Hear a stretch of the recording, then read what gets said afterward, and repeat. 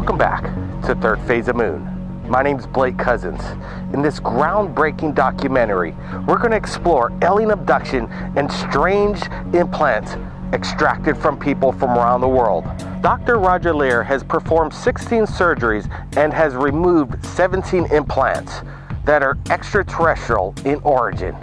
We'll show you the objects he's removed and reveal why they are described as a smoking gun that prove that visitors from other planets are routinely visiting Earth and keeping tabs on the inhabitants. Also, we'll be speaking to alien abductees and patients of Dr. Roger Leir who've had alien implants removed from their bodies. 15-year-old Jack Graham will be our special correspondent on location in Los Angeles, asking Dr. Roger Leir the questions: if we are alone in the universe.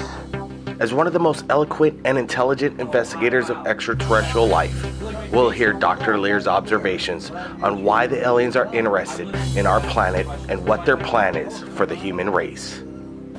Now, where in the body do most implants usually come from? Well, that's an interesting question of where we find them in the body.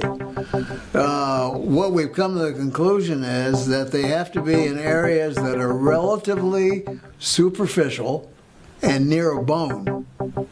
We've never found one in a body cavity such as the thorax or the abdomen or the brain. Now, we've also come to the conclusion that maybe this is necessary because the electronics of the mechanism, we found that this may be necessary because it's broadcasting a signal. And when you broadcast a signal, at least according to human technology, you have to have an antenna. And what better antenna could be than the skeleton of the body? It contains all the minerals necessary for an antenna. So perhaps that's why they're in such association with bone. The other aspect of it is if you're doing millions of these and you're doing them all over the world, and there's a large number of abductees. The Roper poll in 1993, 1996 said that at least 2% of the American population is involved in alien abduction, and that was a conservative poll because there's a lot of people who are not going to want to answer these questions at all. And then if you multiply that by the world's population, you're talking about a lot of people.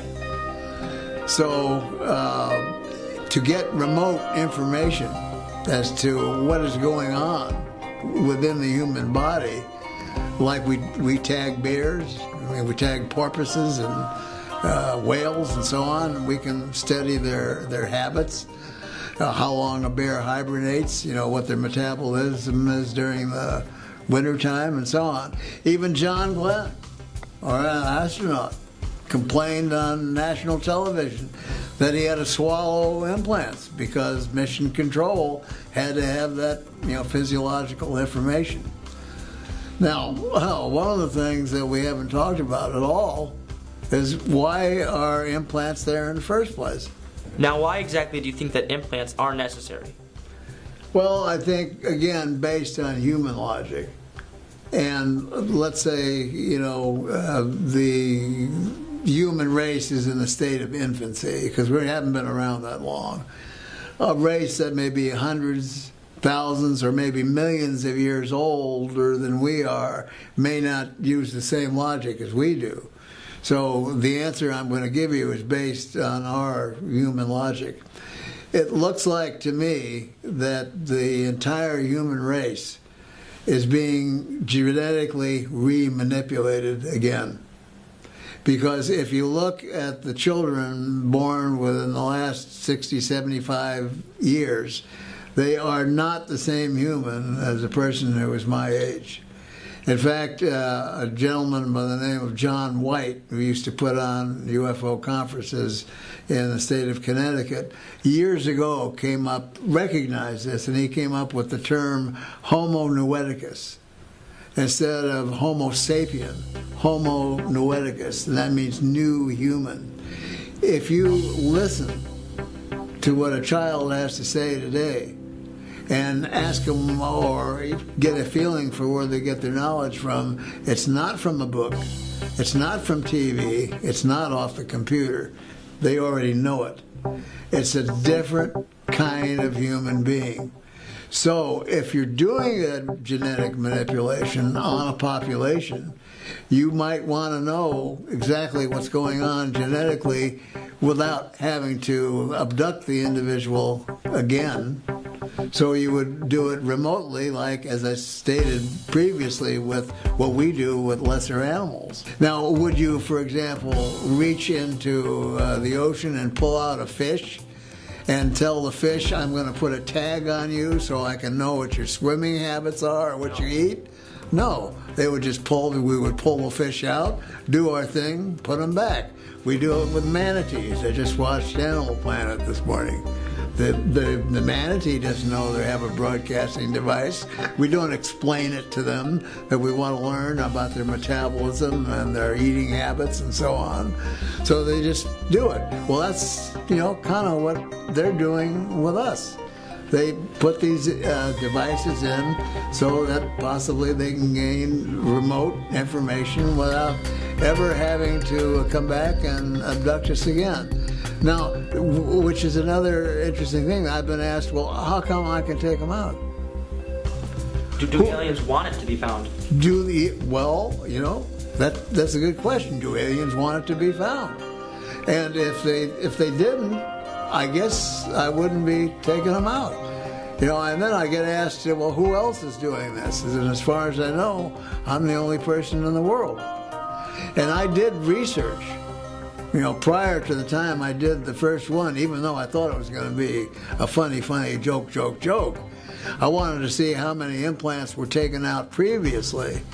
And all I did was I read through the UFO literature, and I saw that things were taken out. They turned to powder, they disappear, they dropped, they did this, they did that, but nobody ever came up with anything. And so I do cases, and I come up with actual physical objects that can be sent to material scientific laboratories and get opinions. I mean, I can't explain that. That's strange.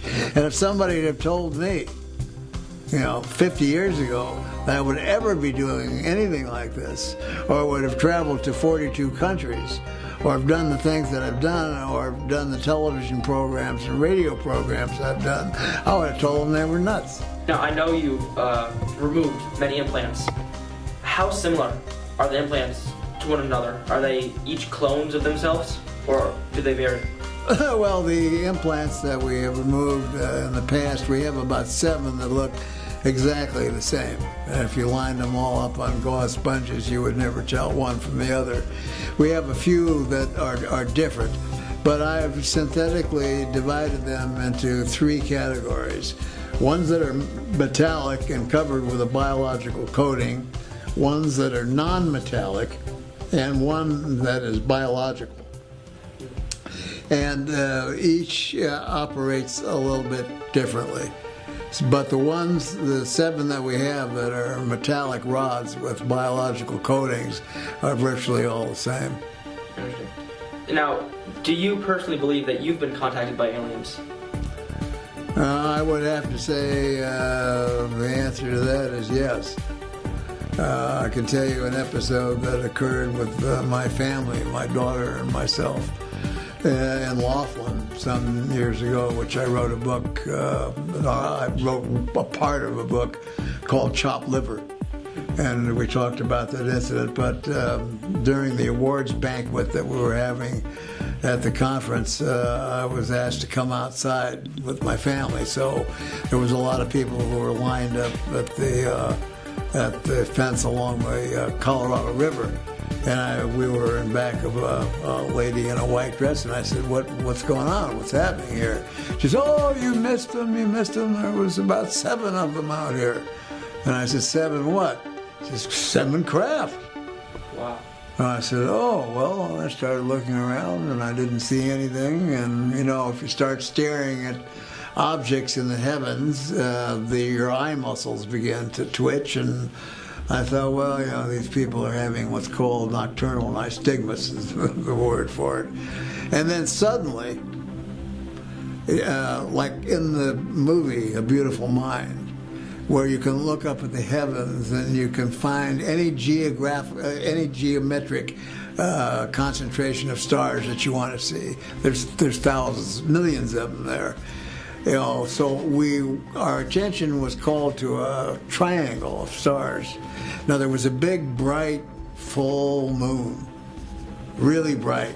And right below the moon was this triangle of stars. And the whole 40 people seemed to be concentrating on this triangle of stars.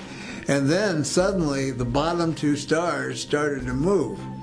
And they came downward and they went into a pair and they slowly went towards the corona of the moonlight and disappeared. And at the same time, I think everyone there got a telepathic message. Yes, we're here, believe it, bye-bye. And my daughter, who was about 12 years old at the time, said, Dad, are those folks coming back again? So, yes, I believe I have been contacted by non-terrestrial beings. That's fascinating. Now, what would you say is the most credible argument you've ever heard for abduction? Well, the most credible argument that I've heard for abduction in the cases that we've done surgery on would be very hard to delineate, because when we set up our set of criteria and protocols, the individual must have some kind of a memory of being associated with the abduction phenomena. When Bob Bigelow or NIDS decided to take on this responsibility of doing the metallurgy, I had to do some studying so that I could just interpret what they had to say. And I started getting reports back, and the first report we got back was they were comparing. This was Los Alamos National Laboratory. Mm-hmm. They were comparing these to meteorite samples. Wow. Well, we know if somebody didn't step on a meteorite or get one whacked through the back of his hand, it wouldn't so have it has to come from outer space. Had to come from outer space, and they're calling them meteorite samples. So that was rather mind-blowing. So that was the beginning of the scientific aspect. So I figured, well, if we're going to carry on with this, we better set up some scientific protocols and criteria for doing this kind of work. And then we formed our 501c3 nonprofit organization, ANS Research, and no charges were then ever made to any of the surgical candidates. I see. Now, I know, because you've written a lot of books, clearly, most people must have heard about them. How many people ask you, can you inspect me and see if I have any alien implants inside my body? Do you get a lot of emails per day? Well, I get a tremendous amount of emails, sometimes 3,500 a day. Wow. And yes, we have now instituted a methodology, a scientific methodology, for looking at the possibilities of whether somebody might have an object in their body. And Steve and I both have equipment that we can go, for example, to a conference. Let's say, tomorrow an alien revealed himself to the general public. How would you say people would react? Would there be mayhem and riots, or how would it go? Well, if the alien presence were known suddenly, one day. For example, I like to use the example of a huge multi-football field alien craft landing on a busy freeway during rush hour. Would there be a panic? The answer is yes, there would be a panic, because people would be on their cell phones calling Caltrans to see how long they were going to have to sit there before that thing got out of the way so they could go back to get home to watch the Lakers game. But see, it just indicates the quality of life that we have here in the United States. Probably the least important thing of an individual who lives in the United States, at least, is extraterrestrial beings. As long as it doesn't interfere with you personally, then it could be fine, or it could be not fine, or who cares? But because that relationship has been made fun of for so many years, well, we don't even take it, the common person doesn't even take it seriously. So the world is changing, and the world has got to finally know the truth. Government sources and private industry has taken over most of the knowledge of, the extraterrestrial presence. Yeah. I guess, do you have any good guesses as to why aliens would contact us? What makes us stand out that aliens would want to put their implants inside of us? Well, I think in order to understand what the alien approach is to human life on Earth, we have to have a good understanding of our history, which we don't, and which nobody seems to care about except a few. But if you go back and you look at ancient history, and you look at ancient paintings and wood carvings and so on, even liturgical paintings with Jesus, you're going to look up and you're going to see a typical saucer UFO craft flying around, even back in those days.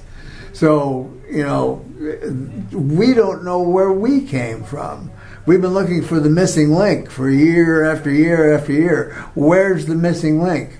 If we look at the writings of Zecharia Sitchin, the late Zecharia Sitchin just passed away, and he wrote a set of books called The Earth Chronicles. And he says that 435,000 years ago, from another planet in our solar system called Nibiru, the group or race of individuals called the Anunnaki came here, and their head geneticist, whose name was Enki, manipulated what was already here into human beings. Wow. So if we don't understand the history of where we came from in the first place, how can we possibly understand the present or the future of where we're going with all this? Jack Graham will now speak to Stephen Colburn, chemist and material scientist, in regards to the implants removed by the alien abductees.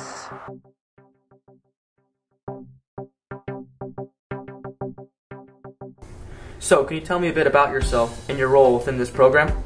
Yeah, my name's Steve Colburn. I'm a material scientist. I was educated at UCLA, and I work in Camarillo, just a few blocks from where Dr. Lear works. And after we met, we decided to have a collaboration on analyzing these objects more thoroughly. A lot of the objects that he'd removed had not been analyzed adequately, so I have done a lot of microscopy and elemental analysis on these objects and come up with some interesting findings. One thing we found out is that the devices are definitely nanotechnological devices. They're not just simply metallic objects that somehow got into the body. They contain carbon nanotube electronics, and carbon nanotubes are the field I'm working in my regular job. And they give off radio signals, and they have odd nanostructures in them made of carbon nanotubes. Carbon nanotube electronics are a hot topic in material science today, by the way, and there's many amazing properties about them, and the aliens have apparently perfected the technology to use carbon nanotubes in these devices. And there are proprioceptor nerves that go into these the tissue capsule or gray membrane around these devices. And one of the most fascinating findings was that that these devices contain many of them contain meteoric iron from the judging from the trace element pattern of gallium, germanium, precious metals like iridium and platinum. And iridium is not found on Earth in any great amounts. And we did the isotopic analysis of various elements from the metallic cores of several of these devices and found out that they were made from off-planet material, extraterrestrial material. There's a certain pattern of isotopes for each element on Earth, and if that pattern is varying by more than 1% or so, then it's the conclusion can be drawn that the material came from off-planet. And some of the isotopic ratios and the elements in these devices are extremely skewed compared to, quite unlike the isotopic ratios of elements on Earth. In fact, Dr. Kuntz, our colleague who's also involved in the research, concluded that they probably came from somewhere else in the galaxy. They don't even seem to be from our solar system. These devices have carbon nanotube networks inside the metal. So they're obviously manufactured devices, and they seem to be well beyond the technology of civilian science at this point. So it's not possible that something like the nanotubes could be made through nature. It has to be manufactured. No, they were discovered in 1991 in Western science. The Russians discovered them perhaps 10 years before that, but they're not known to be found in nature, and certainly not in meteorites. So there's no way that it could be faked, really? No, I don't think so. Some people have argued that these devices could be made by black government projects, but I think that the fact that they contain extraterrestrial material argues strongly against that. So what you're saying that it was discovered in 1991, right? The nanotubes? Yeah, and many of these objects date from well before the discovery of carbon nanotubes in science on Earth. These people reported that these objects were put in 30, 40 years before a lot of times. So when you say nanotubes, do you mean that these things could be used to store information, perhaps?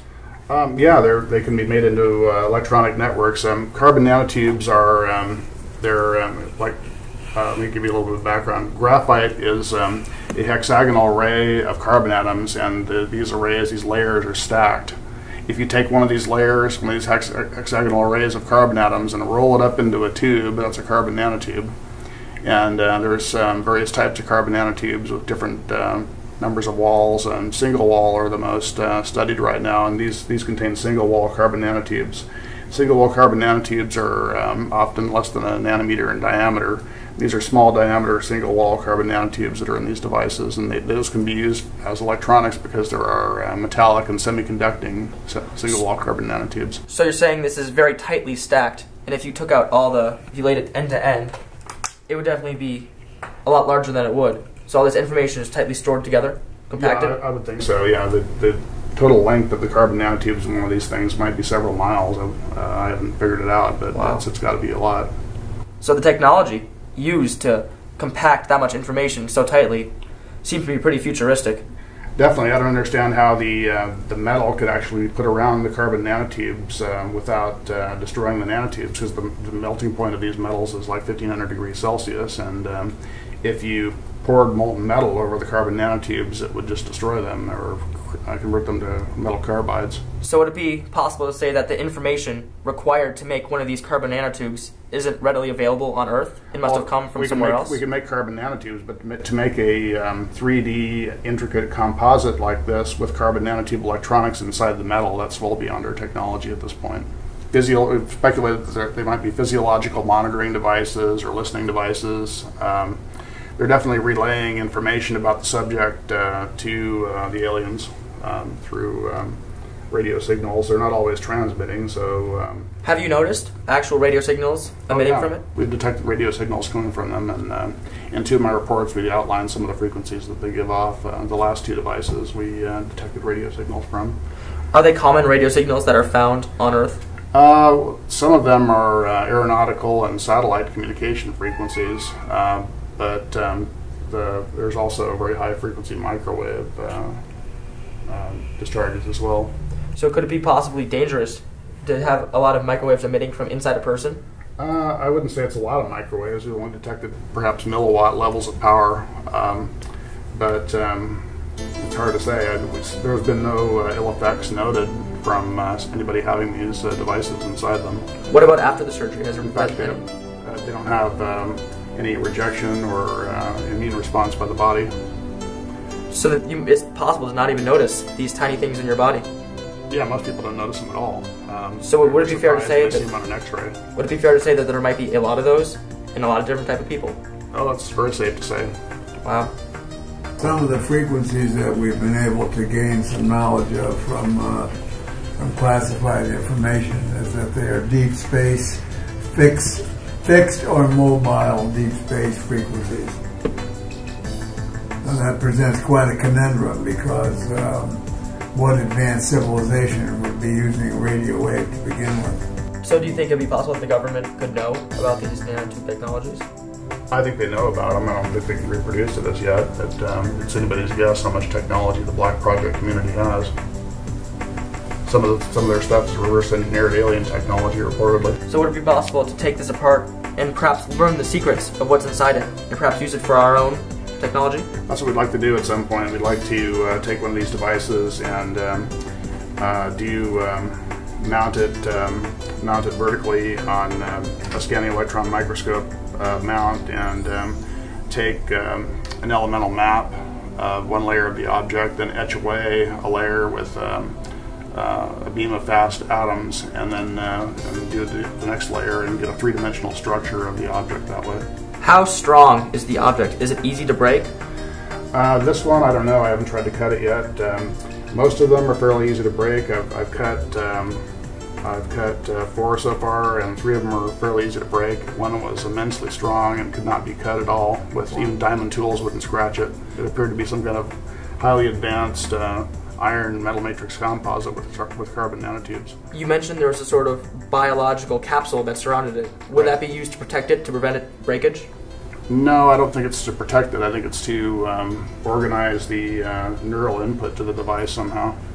Is that if we were able to back engineer some of the technology that we have in these devices, we could prevent, for example, inflammatory processes and rejection. In other words, if we could make something similar, you could wrap a heart, a kidney, a screw, a pin, or whatever, and instill it into the human body, and the person would not have to take any anti-rejection medication for the rest of their life. So that this was presented in a report, which is in the White House, that I have a copy of, from the OSTP. That's the Office of Scientific Technology and Policy, and that was handed to Obama at the time when he was trying to raise money for his medical health care problem to get Congress to approve the money. Will President Obama, with the help of Congress, fund this medical research and reverse engineer these implants? If so, the implications could help medical technology beyond our imagination. Now, we go to the most incredible account of alien abduction explained by Dr. Roger Lear to Jack Graham. 3 young children, about 9 or 10 years of age, who lived in Tennessee. And they decided to go out on a little local camping trip. So not too many blocks away, it was kind of like an empty field and so on. So they packed their primitive sort of gear, which was blankets and things of that nature, and things to cook over a fire, marshmallows and so on. And they went out, and they didn't even have a tent. They used sticks. They gathered sticks and they put the blanket over the sticks to act as a tent. And they roasted their marshmallows and told jokes and so on. Well, at about 3 o'clock in the morning, they noticed that there was a very bright star up ahead, above them. And the 3 of them all concentrated on this star because it was so bright. And the 3 of them watched as this star descended closer and closer and closer. And as it got closer, they saw that it was a craft. The next thing that happened was that when the craft was about 50 feet over their heads, a beam of bluish-white light in a cone came down over the 3 of them, and they began to levitate up in this cone of light. Now, if someone had done that to me at my age, I'd have a little bit of trepidation because, if you're going up in a cone of light, I mean, the first thing that would come to my mind would be the fear of falling back down. Yeah. There's nothing holding you. But they had the absolute opposite feeling. Oh, wow, this is fun. We're having fun. We're going up in this light. So they get up into the craft, and then they're in a round room that kind of looks like a hangar. And there are typical bumper sticker gray beings that are there, and so they say, what's happening, man? What's going on? I said, have no fear. You're going to be returned. You'll be fine. We're just going to take a look at you folks for a few minutes and so on. But their fear was in being separated. Greater fear for each other than for each as an individual. Then when they finally were separated, they were taken down different corridors that went off this room. And under hypnotic regression is when they described what they saw off the corridors, which were rooms that looked like hospital rooms. And the one that we went through most of the hypnotic regression was placed in a room, unclothed, and placed on a table that he couldn't tell whether it was jutting out of the wall or whether it was on a pedestal. And although he thought it was metallic, it was neither hot nor cold. It was very form-fitting. But then an instrument was used that he described that actually put the implant in his wrist. And when he did this, he didn't feel too much of anything. But if he got nervous and so on, always one of the gray beings would come very close to him. And with their black eyes, they would get very close and look into their eyes, and this aura of calmness would come over them. Once this was done, they were examined and taken out, and the three kids were back together again in this large hangar-like room. And the next thing they remember, they're lying back on the campsite again, and the craft is slowly moving up, and bang, it was gone. So they didn't know what to think, whether they had a nightmare or something happened, or just didn't understand the entire situation. One of the things that makes this case so unusual is that all three kids did something very strange after that, like a suggestion was put in their heads or whatever, but they actually stole into this person's backyard that had a vegetable garden, and they tore up the vegetables and ate them. And that's one of the most unusual cases that I've heard of yet. So they must have been told to do this for some reason. Because some folks that are involved in the abduction phenomena come back with symptoms. They feel muscle aches, pain, fatigue, feelings of the flu, dehydration, and so on. But the three kids, and asking them questions, of course they weren't kids when we did the surgery, but in asking them, if they had any ill effects from it, they don't recall anything. So maybe what they got out of the vegetables was something that obliterated the symptoms that abductees have. Now, what procedures and protocols do you follow for the surgery? Well, the procedures and protocols that we follow have to be kept 100% in order to make this a scientific study, because we try and stay with the scientific method. One of the things we do is when a patient contacts me, they have to convince me that they have an object. And that's either through an X-ray or a CAT scan. We don't accept MRIs because MRIs can produce false positives for foreign objects. For example, in an MRI, if you're looking through a slice right through the top of a blood vessel and there's blood flowing through a vessel, you'll see a nice bright spot. But there's not a foreign object. All it is a cut through a blood vessel. So if they send me X-rays or a CAT scan, then I take them to the radiologist and I get it confirmed that this is a foreign body, and what his guesstimation of the material is. Is it more dense than the surrounding bone? Is it less dense than the surrounding bone? We know if it's more dense than the surrounding bone, it's probably on the metallic side. Also, we have other consultants that we use. For example, we've had a couple of cases that were dental cases, and these were dental x-rays. So we have dental experts that go ahead and will look at the x-rays, and then they'll make suggestions as to whether they need further films, a Panorex or a CAT scan. So once it's been established that there is an object there, then the next thing we do is we send that client a package of questions, and they have to answer all the questions. There are no right and there are no wrong answers, but it gives us a complete background of what the possibility of their actually being involved with the abduction program is. Also, one of the forms amongst this questionnaire is a gradable form on probabilities. So if they're over 35% probable, then they've been involved. Now, lots of people step on things. Lots of people have, they want 2 seconds of fame on television or to get filmed. There's a lot of reasons for people that contact me.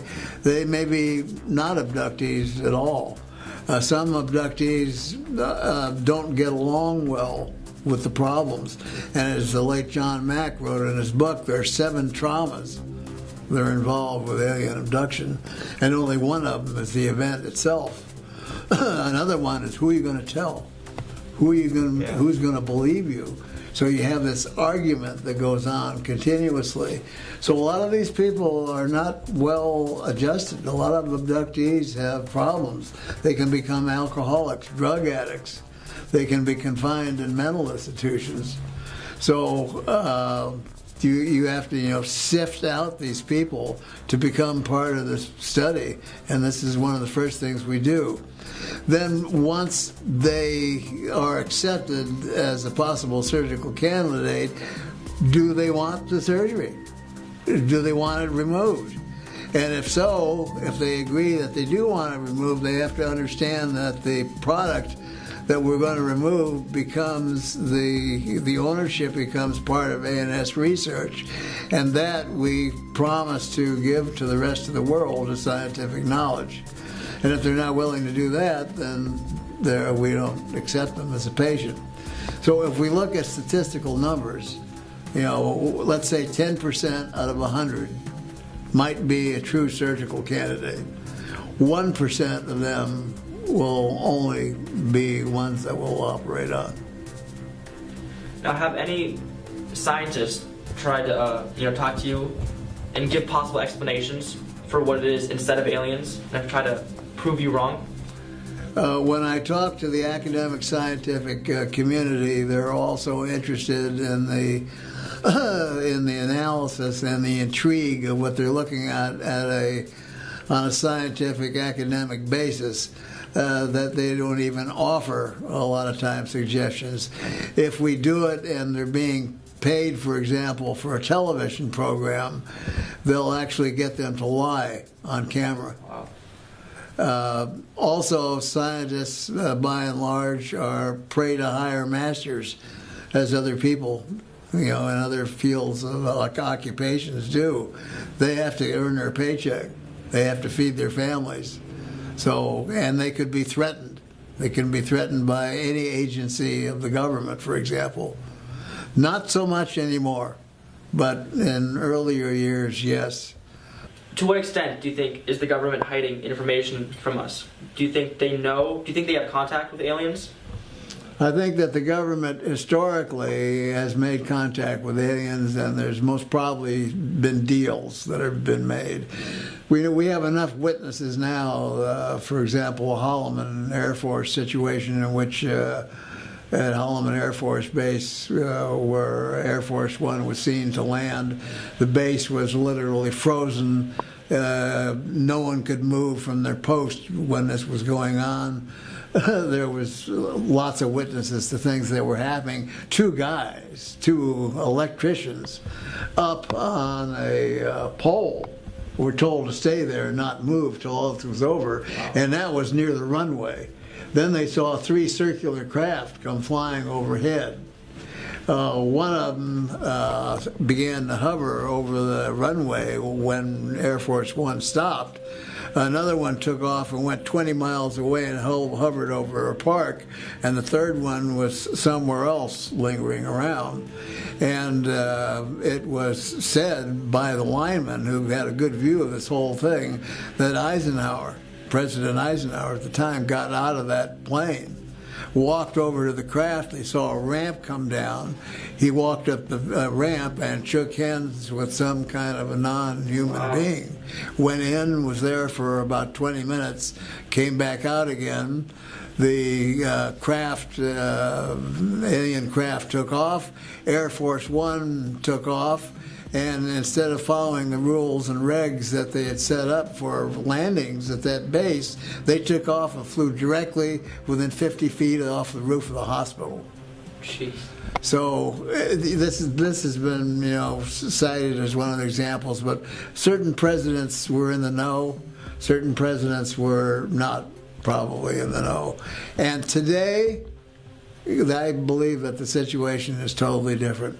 I believe that most of this information today is in the hands of the giant monarchs of industry, these multilateral companies that are, some of them are part of the military-industrial complex, and some of them are industry itself.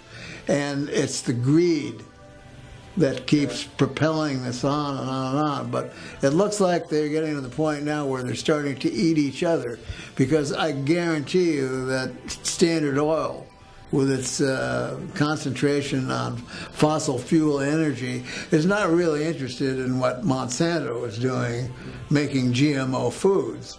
And Monsanto with GMO foods is not really interested in a free energy system that somebody else might develop.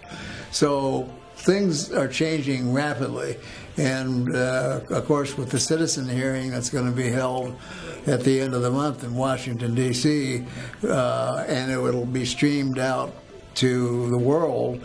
We expect half the population of the world to watch this congressional hearing, and hope that the government will actually start releasing information. With trillions of planets in the universe, it's hard to believe that planet Earth is unique. Odds are that life exists elsewhere. And while life on some planets may be less advanced than us, chances are that more advanced life forms will also exist. So the question becomes, will these advanced life forms have the ability to travel to Earth? And, if so, secretly tag us with extraterrestrial hardware during their visits? Prior to interviewing Dr. Lear, I might have said no. But while I still have my doubts, Dr. Lear makes a fascinating case for this, and now I'd like to know more. Jack, in his quest for the answer, has reached out to Third Phase of Moon to speak with the alien abductees who've had implants removed by Dr. Roger Lear.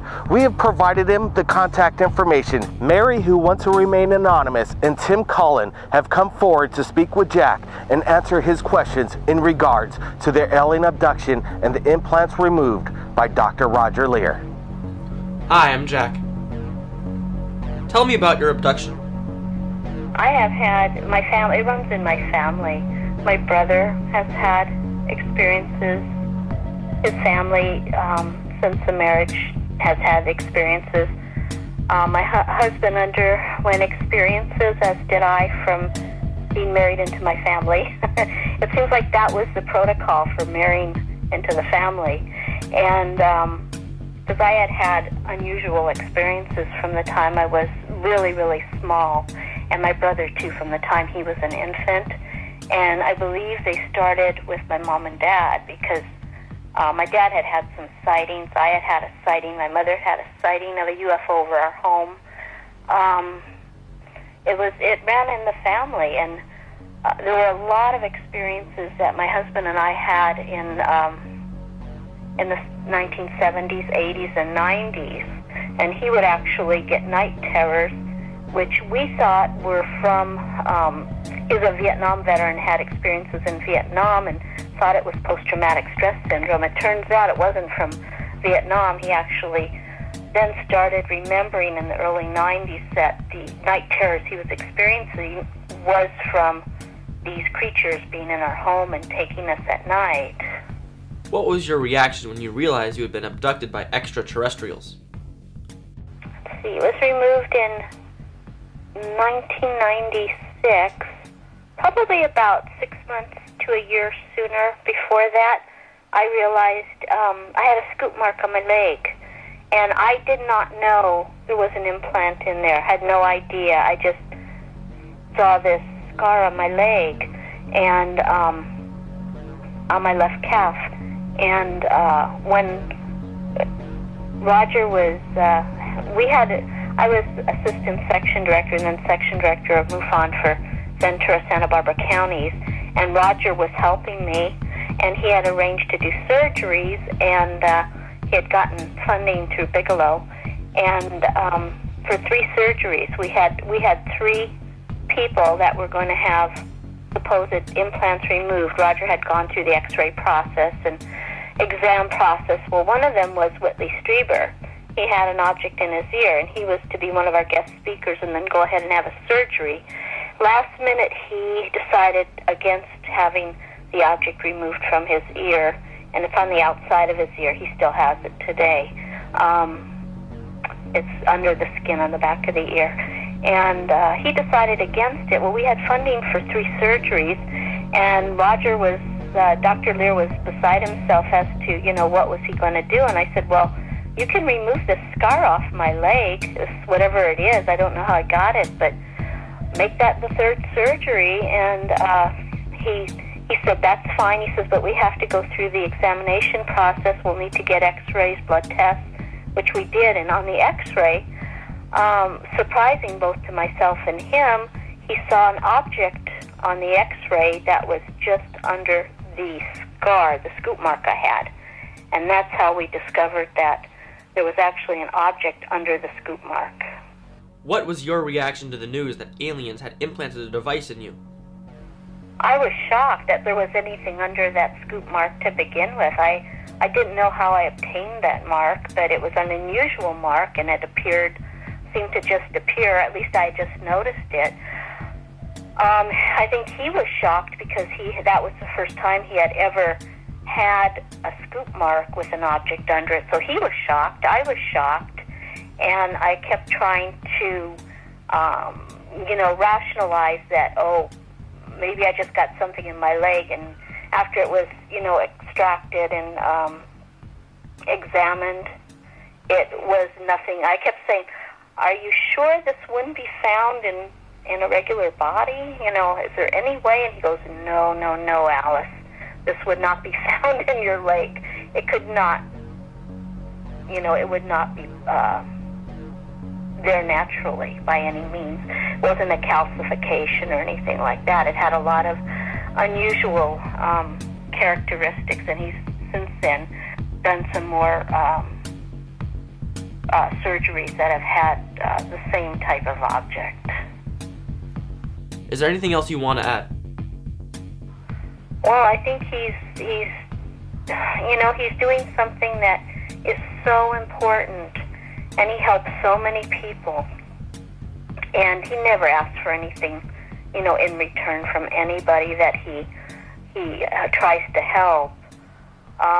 He's just, he's doing it because he has not only the ability to do it, but he has the need to find out what is really going on, the curiosity as to what's going on. It's affected him.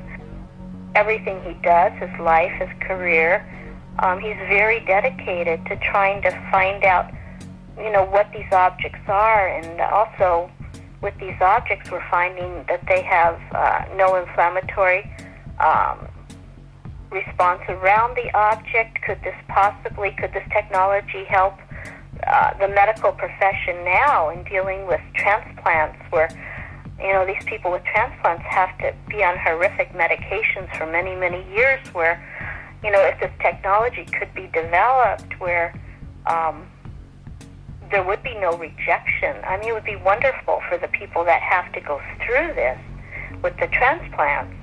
So, I mean, he's doing it for a lot of reasons, but he does it. It's a labor of love for him and curiosity, and he feels very dedicated to trying to help people, because a lot of people, with these type of situations, they just don't know who to turn to or what to do. Unfortunately, he's there to try to help.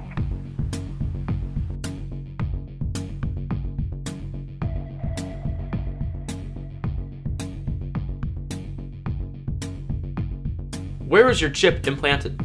The implant was it was located in my left wrist area, arm wrist area, almost identical to the 15th surgery Dr. Lear done on Ron Noel. His implant is the same shape as mine, a cantaloupe seed type object, and located in basically the left wrist area. In fact, we kind of wonder if we could almost put the x-rays over each other and they'd almost be in the same spot. Did it hurt after the surgery? Yeah, when they got a hold of the object, it felt, I felt it, a lot of pressure and uncomfortable with my arm. Like it was, got chicken winged, and I kind of had to carry it in a sling for a little while, but then it calmed down. It really, like I said, it was just like it was just being, the arm was being abused. I realized this thing was hooked to my nervous system because when I became aware of it, it was like it was aware of me and I was aware of it. The link between the implants and the abductees themselves are questions we may never know. But the real question here is, are we alone? And the answer is, these implants are extraterrestrial in origin, thanks to young Jack Graham asking the questions and Dr. Roger Lear's answers. We are not alone in the universe. My name's Blake Cousins, and we'll see you again next time. Third phase of moon.